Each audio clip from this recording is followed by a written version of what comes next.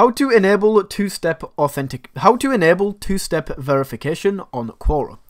Now, this video is going to be a complete step-by-step tutorial, so if you follow along, by the end of this video, you will be able to enable two-step verification on Quora.